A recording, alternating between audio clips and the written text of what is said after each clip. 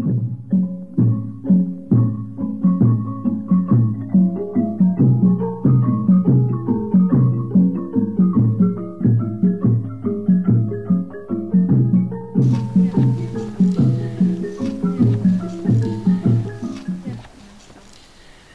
តមកដល់ថ្ងៃទី27ខែមិនិនាឆ្នាំ2018នេះមានរយៈពេល3ថ្ងៃហើយនៃការចូលមរណភាពរបស់ឯកឧត្តមនាយឧត្តមសេនីយ៍សន្តិបណ្ឌិតអែមសំអានរដ្ឋលេខាធិការក្រសួងមហាផ្ទៃសពឯកឧត្តមត្រូវបានតម្កល់ធ្វើបុណ្យទក្ខិណានុប្រទានទៅតាមគន្លងប្រពៃណីព្រះពុទ្ធសាសនានៃយើងនៅភូមិគ្រឹះលេខ168ក្នុងសង្កាត់បឹងត្របែកខណ្ឌចំការមនរាជធានីភ្នំពេញជារៀងរាល់ថ្ងៃលោកជំទាវជួនកឹមនិងកូនចៅក្រុមគ្រួសារតែងតែប្រារព្ធពិធីប្រគេនផតហាព្រះសង្ឃជារៀងរាល់ព្រឹកនិងបានយាងនិមន្តព្រះសង្ឃសូត្រមន្តចម្រើនព្រះបរិត្តស្វាធ្យាយព្រះសតបកណាភិធម្មជារៀងរាល់ពេលល្ងាចដើម្បីឧទ្ទិសកុសលផលបុណ្យជូនវិញ្ញាណក្ខន្ធសពឯកឧត្តមសន្តិបណ្ឌិតដែលបានធ្វើមរណកាលទៅកាន់លោកឯនេះខាងមុខហើយនោះក្នុងកម្មវិធីបុណ្យនៅព្រឹកថ្ងៃទី3នេះបានយាងនិមន្តសម្ដេចព្រះមហាសមាធិធិបតីនុនង៉ែតសម្ដេចព្រះសង្ឃនាយកនៃព្រះរាជាណាចក្រកម្ពុជានិងប្រជាគណៈសរុបចំនួន9អង្គចម្រើនព្រះបរិត្តនិងសមាទានសិលតាមសិក្ខាបទជាកិច្ចរំលឹកនឹកគុណបុណ្យព្រះរតនត្រ័យដ៏ខ្ពង់ខ្ពស់តាមប្រពៃណីព្រះពុទ្ធសាសនាដ៏រុងរឿងនៃយើងជាពិសេសរំលឹកដល់ព្រះសម្មាសម្ពុទ្ធព្រះបរមគ្រូដែលព្រះអង្គត្រាស់ដឹងនៅអនុត្តរសម្មាសម្ពុទ្ធញ្ញាណនិងព្រះធម៌វិន័យដ៏វិសេសវិសាលបន្សល់ទុកឲ្យពុទ្ធបរិស័ទគ្រប់ជំនាន់គោរពប្រតិបត្តិរហូតដល់ពេលបច្ចុប្បន្នពុទ្ធអាវាទនិងព្រះធម៌វិន័យរបស់ព្រះអង្គគឺជាប្រទីបបំភ្លឺផ្លូវដល់មនុស្សលោកគ្រប់រូបឲ្យប្រកាន់ខ្ជាប់នៅអំពើល្អអំពើជាកុសលលះបង់អំពើបាបអំពើជាអកុសលសាងនៅកុសលទានតម្កល់ទុកសម្រាប់អនាគតជាតិម្យ៉ាងវិញទៀតការគោរពប្រតិបត្តិនិងដឹងគុណចំពោះស្វាមីនិងបិតាទាំងរូបលោកនៅមានអាយុសង្ខារឬមរណកាលទៅហើយក្តីដោយដែលលោកជំទាវជាក្រុមគ្រួសារនិងកូនបាននិងកំពុងប្រតិបត្តិនាពេលនេះគឺជាសក្ខីភាពបង្ហាញពីក្តីកតញ្ញូកតវេទិតាធម៌ដ៏ប្រសើរថ្លៃថ្លាបំផុតឆ្លើយតបទៅនឹងគុណបំណាច់ដ៏ធំធេងដែលឯកឧត្តមសន្តិបណ្ឌិតមានចំពោះក្រុមគ្រួសារកូនចៅនិងសង្គមជាតិទាំងមូលដែលឡែកក្នុងឱកាសតម្កល់ធ្វើបុណ្យតាមប្រពៃណីព្រះពុទ្ធសាសនានេះដែរក៏មានគណៈប្រតិភូមកពីបណ្ដាក្រសួងស្ថាប័ននានាបានអញ្ជើញដាក់កម្រងផ្កាគោរពវិញ្ញាណក្ខន្ធសពឯកឧត្តមសន្តិបណ្ឌិតជាបន្តបន្ទាប់ក្នុងនោះមានជាអាចប្រតិភូសាលាខេត្តបាត់ដំបងដឹកនាំដោយឯកឧត្តមច័ន្ទសុផលទីប្រឹក្សារាជរដ្ឋាភិបាលនិងឯកឧត្តមបុត្រកំសៀនអភិបាលរងខេត្តបាត់ដំបង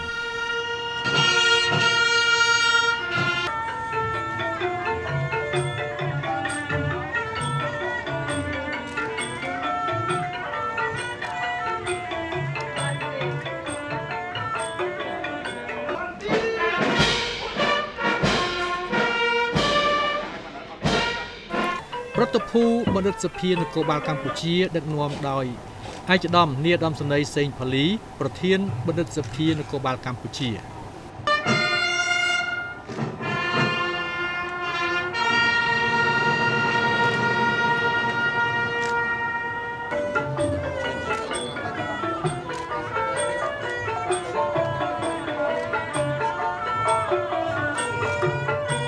ក្រសួងស្ថាប័នឬអង្គភាពនានាដែលយកបរិយាប្រតិភូនាយកដ្ឋានផែនការសេដ្ឋកិច្ចនិងហិរញ្ញវត្ថុផ្នែករដ្ឋបាលទូទៅដឹកនាំដោយឯកឧត្តមសេងយូអ័នអគ្គនាយករងនិងជាប្រធាននាយកដ្ឋាន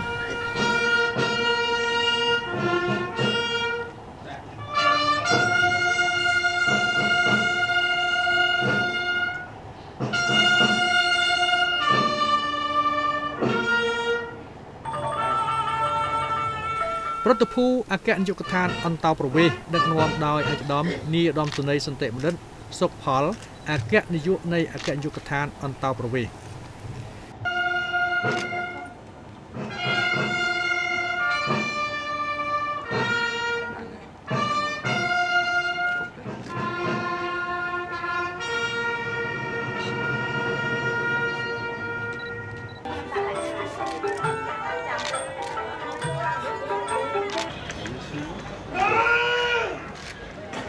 ប្រតិភូក្រសួងការពារជាតិដឹកនាំដោយឯកឧត្តមនាយឧត្តមសេនីយ៍ចាយសាំងយុនរដ្ឋលេខាធិការក្រសួងការពារជាតិ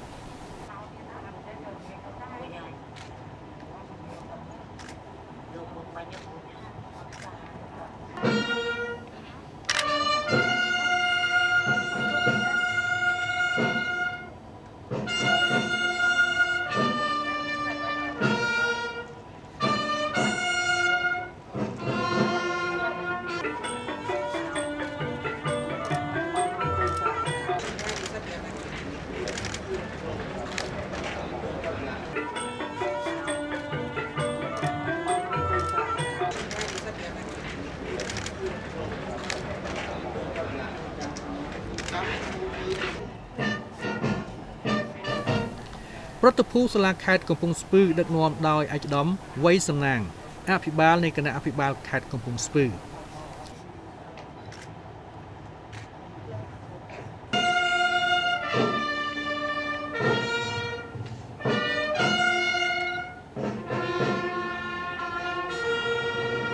សូមគោរពថ្លែងអំណរគុណដល់ជ្រាលជ្រៅជាកិច្ចបន្តគណៈប្រតិភូជាន់ខ្ពស់ក្រសួងមុខងារសាធារណៈដឹកនាំប្រតិភូក្រសួងមុខងារសាធារណៈដឹកនាំដោយឯកឧត្តមពេជ្រប៊ុនធិនរដ្ឋមន្ត្រីក្រសួងមុខងារសាធារណៈ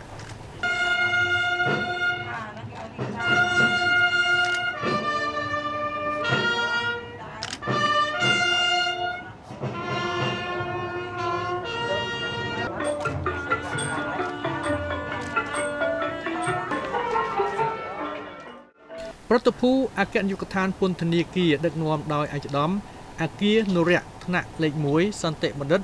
ច័ន្ទកឹមសេងអគ្គនាយកនៃអគ្គនាយកដ្ឋានពន្ធនាគារ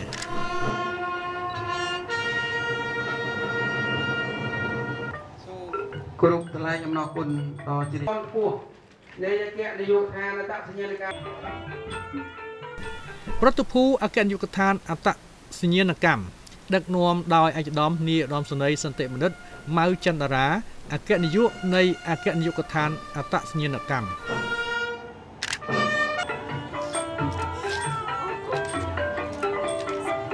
បន្តគណៈប្រតិភូជាន់ខ្ពស់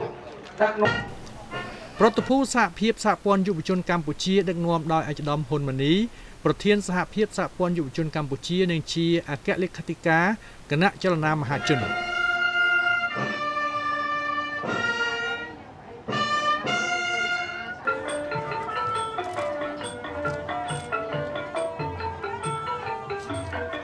ក្រសួងឧស្សាហកម្មនិងសិប្បកម្ម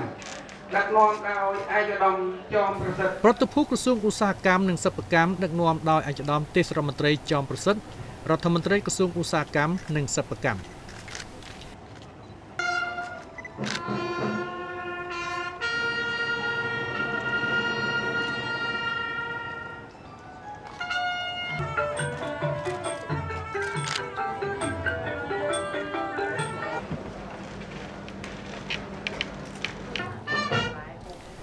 ប្រតិភូនាយកដ្ឋានអង្គរៈដឹកនាំដោយលោកឧត្តមសេនីយ៍តូដឹមសរឿនអនុប្រធាននាយកដ្ឋានអង្គរៈ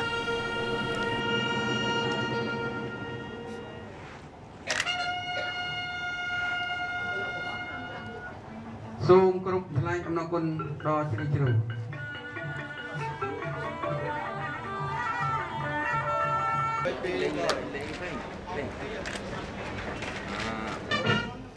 ប្រតិភូគណៈកម្មាធិការជាតិប្រឆាំងទារុណកម្មដឹកនាំដោយឯកឧត្តមនុតសាអានប្រធានគណៈកម្មាធិការជាតិប្រឆាំងទារុណកម្ម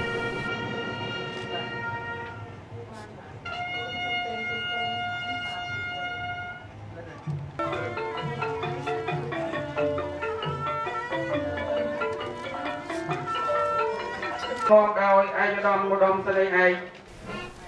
ប្រតិភូនាយកដ្ឋានប្រឆាំងបទល្មើសសេដ្ឋកិច្ចដឹកនាំដោយឯកឧត្តមសេនីយ៍ឯកច័ន្ទវណ្ណធឿប្រធាននាយកដ្ឋាន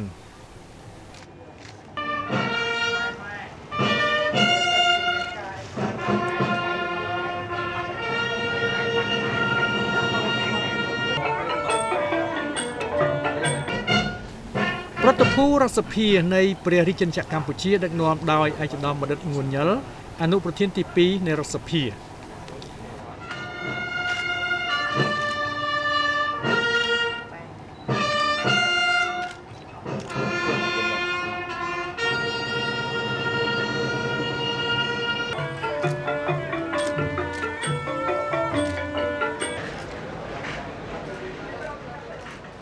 ប្រតិភូក្រសួងផែនការដឹកនាំដោយឯកឧត្តមប៉ាន់ប៊ុនធឿនរដ្ឋលេខាធិការក្រសួងផែនការ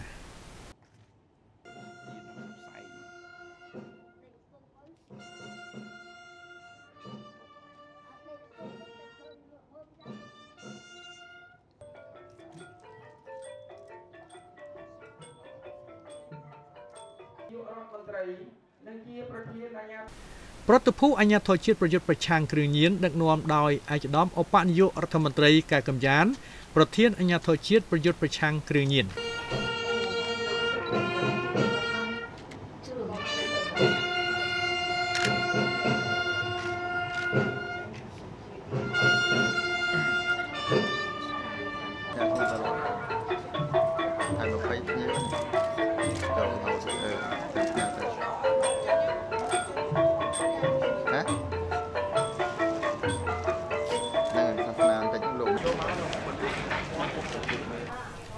ប្រតិភូក្រសួងរាយនិងធម្មពលដឹកនាំដោយលោកជំទាវ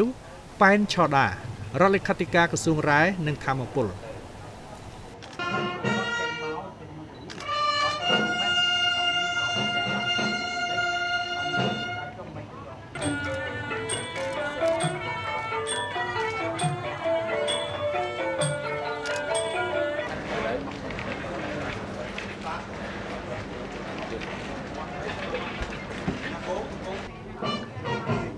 ប្រតិភូតំណាងនគរបាល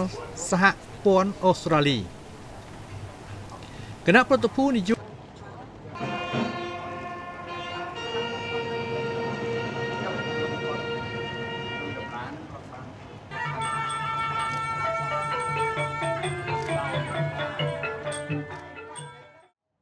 គណៈប្រតិភូនាយកដ្ឋានផែនការសេដ្ឋកិច្ចនិងហិរញ្ញវត្ថុដឹកនាំដោយឯកឧត្តមសេនីយ៍ឯកងិនបាណាល់អគ្គនាយករងនៃអគ្គនាយកដ្ឋានភស្តុភារនិងហិរញ្ញវត្ថុ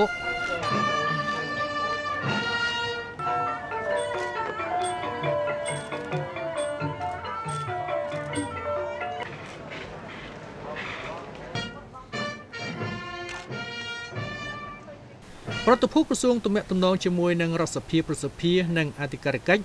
ដឹកនាំដោយលោកជំទាវឧបនាយករដ្ឋមន្ត្រីម៉ែនសំអនរដ្ឋមន្ត្រីក្រសួងទំនាក់ទំនងជាមួយរដ្ឋសភាប្រសិទ្ធិនិងអធិការកិច្ច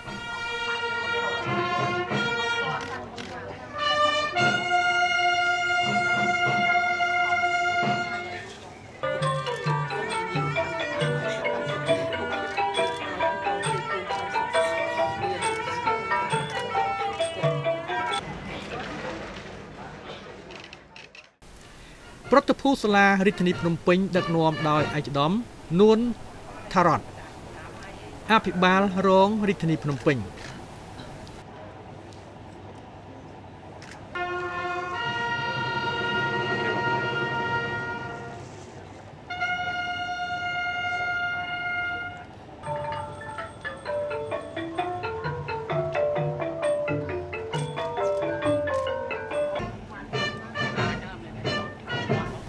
ប្រតិភូសាលាខេត្តពោធិ៍សាត់ដឹកនាំដោយឯកឧត្តមម៉ៅធនិនអភិបាលនៃគណៈអភិបាលខេត្តពោធិ៍សាត់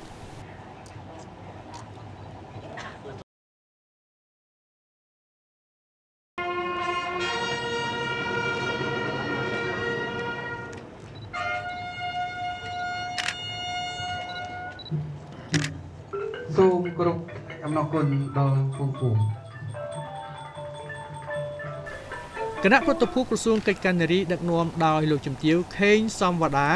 ដ្ឋលេខាធិការក្រសួងកិច្ចការនារី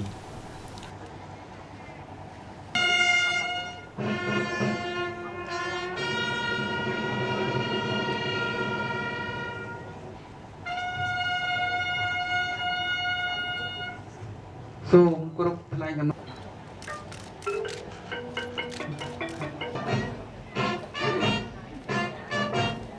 ប្រតិភូសាលាខេត្តរតនគិរីដឹកនាំដោយឯកឧត្តមថងសវណ្ណ អភិបាលនៃគណៈអភិបាលខេត្តរតនគិរី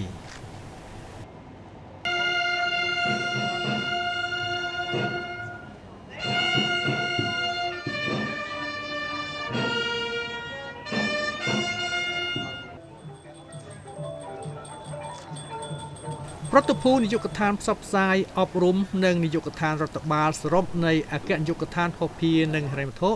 ដឹកនាំដោយឯកឧត្តមសេនីយ៍ឯកពុកសុខុនអគ្គនាយករងនៃអគ្គនាយកដ្ឋានភស្តុភារនិងហិរញ្ញវត្ថុ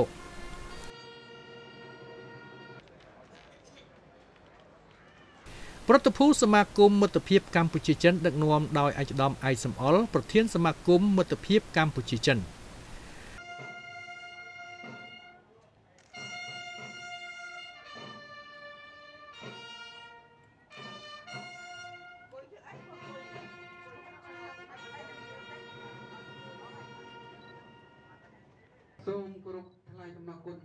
ប្រតិភូនាយកដ្ឋានសុខាភិបាលនៃអគ្គនាយកដ្ឋានភស្តុភារនិងហិរញ្ញវត្ថុដឹកនាំដោយឯកឧត្តមសេនីយ៍ឯកជាណារ៉េតប្រធាននាយកដ្ឋានសុខាភិបាល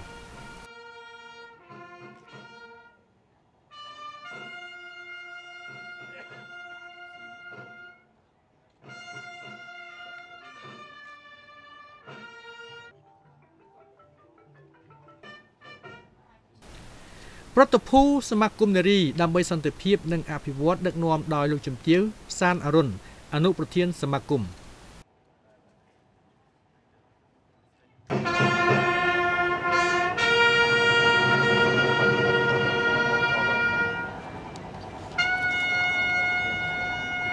សូមគោរពថ្លែងអំណរគុណដល់ពុំពូ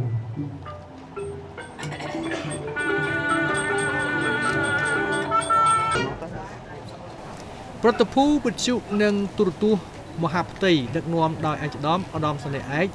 សៀងសវ័តប្រធានស្ថានីយ៍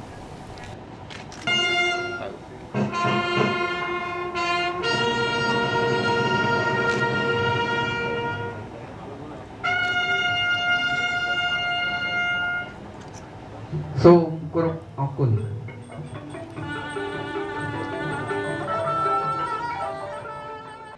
ប្រតិភូនាយកដ្ឋានច្រកទ្វារទី2នៃអគ្គនាយកដ្ឋានអន្តោប្រវេសន៍ដឹកនាំដោយឯកឧត្តមសេនីយ៍ឯកគឿនសុភត្រាអគ្គនាយករងអន្តោប្រវេសន៍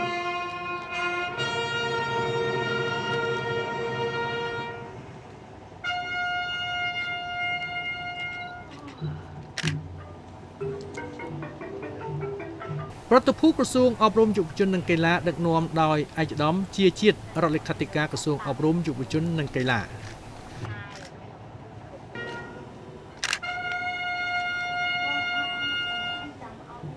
សូមគោរពថ្លែងអំណរគុណដល់ជ្រាលជ្រៅប្រតិភូទីភ្នាក់ងារសារព័ត៌មានជាតិវៀតណាមដឹកនាំដោយលោកច្រឹងជីហុង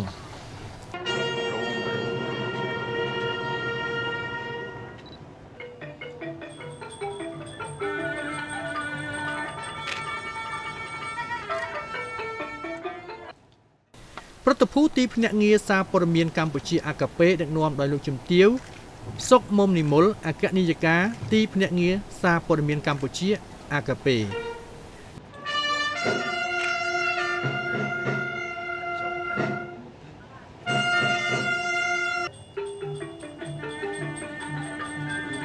និងប្រតិភូក្រសួងព័ត៌មានដឹកនាំដោយឯកឧត្តមខៀវកញ្ញរិទ្ធរដ្ឋមន្ត្រីក្រសួងព័ត៌មាននៅចំពោះមុខទីតម្កល់សពឯកឧត្តមលោកជំទាវជាថ្នាក់ដឹកនាំនិងសមាជិកានៃគណៈប្រតិភូនីមួយៗបានសង្រួមកាយស្មឹងស្មាតគោរពចំពោះវិញ្ញាណក្ខន្ធសពឯកឧត្តមអែមសំអានដែលបានធ្វើមរណកាលទៅកាន់លោកឯនេះខាងមុខហើយនោះដោយសូមបួងសួងឲ្យវិញ្ញាណក្ខន្ធឯកឧត្តមបានទៅសោយសុខក្នុងឋានសុគតិភពកុំបីឃ្លៀងឃ្លាតឡើយជាមួយនឹងការអញ្ជើញដាក់កម្រងផ្កាគ្រប់វិញ្ញាណក្ខន្ធសពឯកឧត្តមអែមសំអានដែលបានធ្វើមរណកាលទៅហើយនោះថ្នាក់ដឹកនាំក្រសួងស្ថាប័ននីមួយៗក៏បាននាំយកសលិខិតរំលែកទុកជូនលោកជំទាវជួនកឹមជាភរិយាព្រមទាំងក្រុមគ្រួសារដើម្បីជាការចូលរួមរំលែកទុកយ៉ាងក្រៀមក្រំក្នុងឱកាសដែលលោកជំទាវនិងបុត្រាបុត្រីព្រមទាំងក្រុមគ្រួសារទាំងមូលបានបាត់បង់ស្វាមីនិងបិតានិងសាច់ញាតិ ជាទីស្រឡាញ់ដែលធ្លាប់រួមសុខរួមទុក្ខជាមួយគ្នានិងផ្ដល់នៅដំបូន្មានល្អៗសម្រាប់កូនប៉ុន្តែពេលនេះរូបឯកឧត្តមបានលាអ្នកទាំងអស់គ្នាដោយគ្មានថ្ងៃត្រឡប់វិញឡើយការបាត់បង់ឯកឧត្តមអែនសំអានគឺជាការបាត់បង់ឥស្សរជនមួយរូបរបស់ជាតិដែលធ្លាប់បានលះបង់កម្លាំងកាយចិត្តក្នុងស្មារតីស្នេហាជាតិមាតុភូមិនិងប្រជាជននិងបានរួមចំណែកតស៊ូរំដោះជាតិដើម្បីសន្តិភាពការអភិវឌ្ឍនិងវិបុលភាពរបស់ប្រទេសជាតិសូមបញ្ជាក់ថាឯកឧត្តមនាយឧត្តមសេនីយ៍សន្តិបណ្ឌិតអែមសំអានរដ្ឋលេខាធិការក្រសួងមហាផ្ទៃបានទទួលមរណភាពកាលពីថ្ងៃទី24ខែមិនិនាឆ្នាំ2018វេលាម៉ោង 6:45 នាទីព្រឹកដោយរោគាពាធក្នុងជន្មាយុ71ឆ្នាំសពឯកឧត្តមនាយឧត្តមសេនីយ៍សន្តិបណ្ឌិតនឹងត្រូវដង្ហែទៅធ្វើពិធីជាបណកិច្ចនៅថ្ងៃទី29ខែមីនាខាងមុខនេះនៅក្នុងបរិវេណសួនច្បារមុខវត្តបទុមតីរាជធានីភ្នំពេញ